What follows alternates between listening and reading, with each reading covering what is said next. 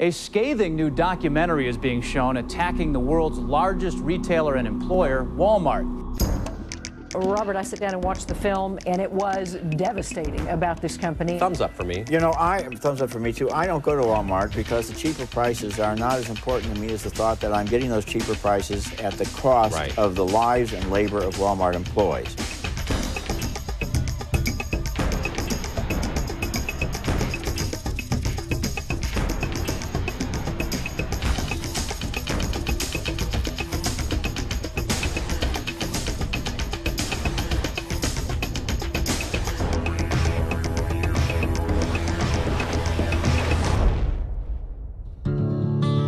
It's been almost 2 years I've been working for the company. I believe it was a year or 18 months, I'm not sure which, to get medical insurance, and about 8 months into my employment with Ralph's, I got an infection, and I avoided going to the doctors because I didn't have medical insurance and I couldn't afford it. The infection got worse and it got up in behind my eye and started swelling my eye shut, and I got to the point where I had to go to the emergency room, and once I got there, I didn't realize it, but they had to do all kinds of extensive tests and whatnot, and the bill ended up being close to $8,000. So I'm falling farther and farther and farther behind, and it's just really getting really tough for me to make ends meet. You know, hence to the point I had to go file Chapter 7 today, bankruptcy, and I'm having a hard time dealing with the stress of the creditors coming after me, and you know, how am I going to live from day to day? I just don't know.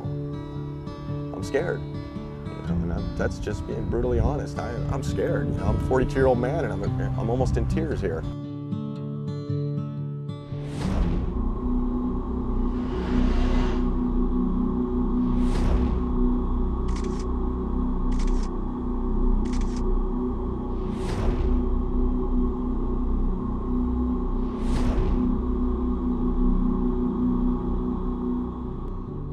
I'd worked for the company for 20 years, you know, and paid really well, you know.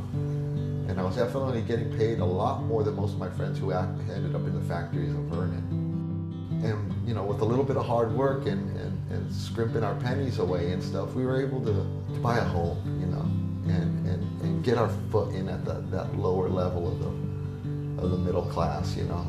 So I consider myself blessed, you know. But, over the years, the industry has drastically changed, and the next thing you know, I'm working for this huge corporation.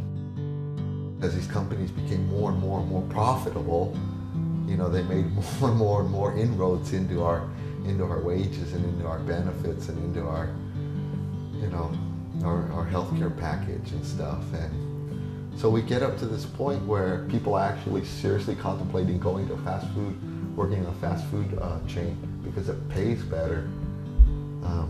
That's tragic. And that's what puzzles me to this day, that a company that big can, you know, that profitable, you know, why it wants it all, you know.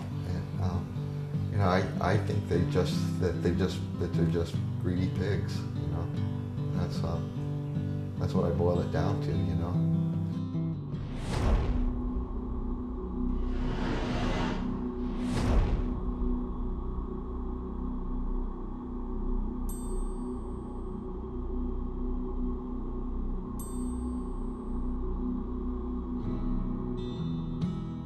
The last contract alone, okay, we didn't get a raise. We had no cost of living. We were out 5.5 months.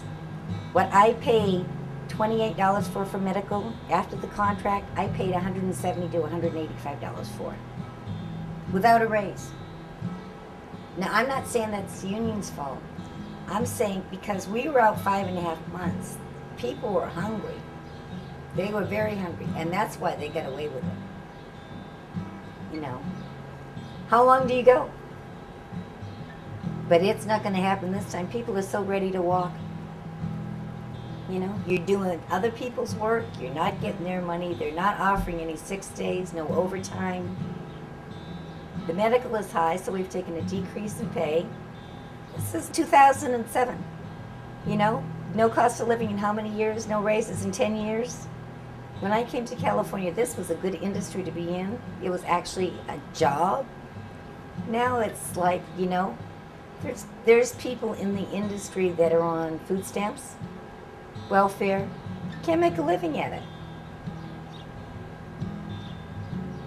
You know, we thought the food industry was safe and secure. Not happening.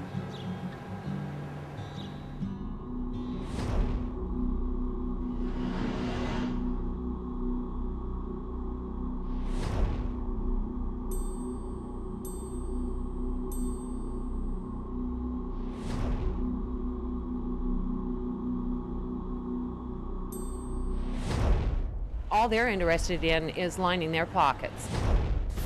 Hi, my name is Christopher Sprinkle. I'm calling from... Hi, this is Robert Greenwald and Christopher Sprinkle. We're calling Brave from... New Films in Los Angeles, and I was calling... We're documentary filmmakers, and we're working on a film about Ralph's and a few of the other supermarkets. Schedule an interview, if at all possible, with Mr. Steve Burd, the CEO there. And we particularly wanted to talk to Mr. Dillon about the fact that the workers haven't gotten a raise in 5 years, and he made $6 million last year. They do deserve privileged wages, but 52 times the amount of the average worker is something that I just can't live with. We need to try and schedule an interview with Mr. Noddle. This is the third phone call. Your call is important to us. Please hold. And we're very interested in hearing about the $11,896,091 that he has made, and how he frankly justifies that in terms of the workers who've gone 5 years now without a raise. These companies are claiming they're losing money hand over fist when their quarterly reports and their stock prices are reflecting quite the opposite.